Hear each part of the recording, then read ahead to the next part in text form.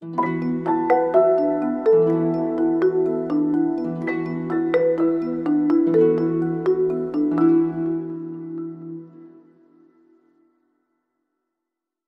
again, my name is Pelin. I'm working in a primary step screening center and talking about the basic step of screening emissions. Emissions are produced in a normal ear from the outer hair cells, the motile organs of the cochlea. For almost the 50 to 60% of the population, in normal population, cochlea produces these sounds.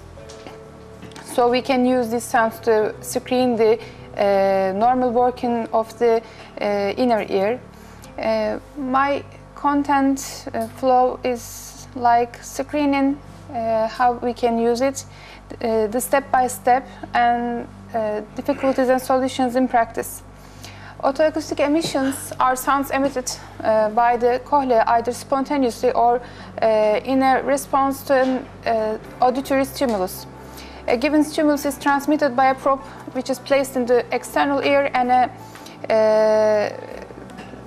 the sound is transmitted to the tympanic membrane through the ossicles to the hair cells. As a given sound is transferred to the brain, a normal ear is simultaneously producing otoacoustic emission. Can be also defined as an outward reflection of a given sound to the inner ear. This reflection can be recorded by a microphone, which is also placed in the ear canal and analyzed as pass or refer. When an ear failed, we cannot analyze this as a hearing loss, but we refer the ear to the more complicated screening methods or the diagnostic tools such as ABR to diagnose as really whether present hearing loss or not. Silence of the environment is important for the screening method, screening method's reliability, and the silences must be confirmed before the test. Screening should be done in the screening center. When we look at step by step, the most important things begin with positioning of the baby. Baby should be in a relaxed position and should become position of the test applier. Choosing appropriate probe, the probe should be placed in the ear canal. Placement of the probe and the cables, and the beginning of the test. Positions of the baby, calmness of the baby, sleeping or at least quiet, shouldn't move too much. It's preferred to test the baby in the first 1 hour of the after feeding, because babies generally stay very calm in the first 1 hour after feeding. Baby should be fed, burped out, and with a clean diaper. Gently fixed with a comfortable cloth, and screening can be done on parent's lap or screening stretcher. Test applier should take a place generally parallel to the baby to easily manage the ear canal and visualize the ear canal and manage the probe. Appropriate probe is very important. Provides stimulus to be kept in the ear canal, decreases environmental noise interference, and increases taste reliability. Ear canal entrances of babies can show much variabilities. Tip of the probe should be big enough. These examples are disposable, reusable ones. We can clean the tips of the probes. Sometimes the waxes of the ear canal can obstruct the holes of these probes. We know that the newborn babies can bear some amniotic fluids or the waxes, for example, vernix caseosa in the external ear canal. So, especially in the newborn period, these waxes can obstruct the tips. In that case, these ones, as defined in the guideline books of the manufacturer firms can be cleaned easily and reusable. In certain cases, we cannot reuse them. For example, infectious dermatitis of the babies. Placements of the probes and the cables are also very important. It's crucial to fix the tip of the probe for the procedure. Upon appropriate probe placement, a probe is fixed. Auricula can be held with one hand, and the other hand pushes the probe with 45 angle degree, and with a slight turning move. We will show it in practice in the afternoon. We shouldn't be very hard, of course, not to harm the baby. When the probe is stabilized, we shouldn't hold the line and the cable. When we hold the cable, any move of us or the baby can produce some artifacts on the emission graphics.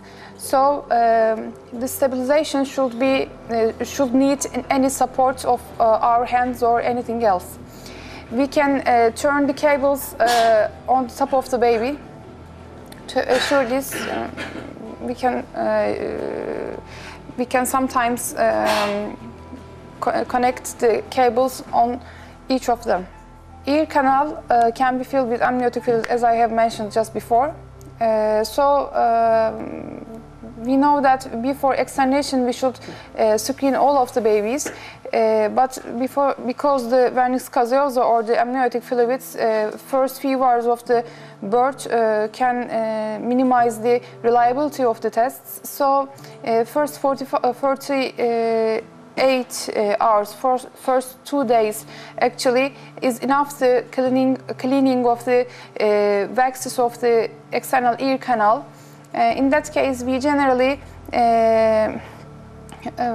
propose to screen the babies before externation.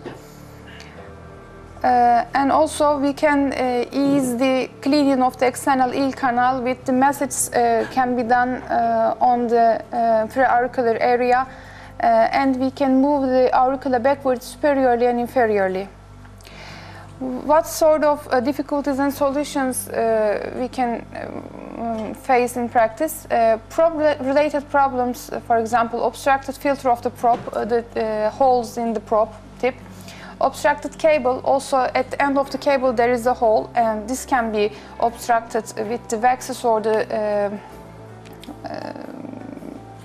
vernix caseosa of the external ear canal. Or the inappropriate probe size can also diminish the reliability of the tests. Environmental noise can decrease the reliability. Restlessness of the baby is a very big problem. Sometimes the baby cannot sleep or may have some gas problem because of the overfeeding, or the baby just can be hungry. In that case, restless baby is a very big problem. And narrow ear canal is also a problem. Obstructed probe yields nonsense results. It should be checked every time before the tests. If obstructed, should be cleaned or changed. This is also defined, as I have mentioned just before, manufacturer guidelines. Environmental noise, there is a warning sign in the text screen, test screen on the computer. When the environmental noise increases, it shows you that you cannot go on tests, so you should check the environmental noise and decrease it. Source should be detected and the necessary actions should be taken. You can warn the environment, you can keep away a bit distance or close the device or using some kind of signboards. To increase the restlessness of the baby, you can take the baby onto lap of the mother. We can generally use stretchers or the tables, but the mother semi-fed baby or the burp baby is very comfortable. Sleep the baby, or we can use swaddles. Narrow ear canal is a congenital problem generally. Sometimes the ear canal cannot enlarge enough. If probe cannot be placed because narrowness of the ear canal, baby can fail the test. But in this kind of situations, we should not inform the parents as the failed or the sensorineural hearing loss or that sort of things. We should refer the baby to the ABR or the more complicated screening tests before informing the parents. When baby fails the test, aim is not provide all tests should be passed. If we repeat tests more and more, test results at the end of the day will turn into passed. But our aim is not to get all results to be passed. Even a baby with a hearing loss, when tests repeated too many times, this can happen incorrectly passed. This is a misdiagnosis. So guidelines should be followed in these cases.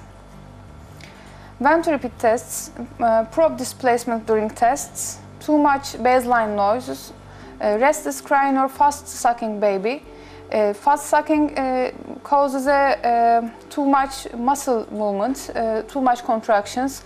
This is also can be considered as a baseline noise. And obstructed probe cable line, probe or cable, any kind of obstruction decreases test reliability.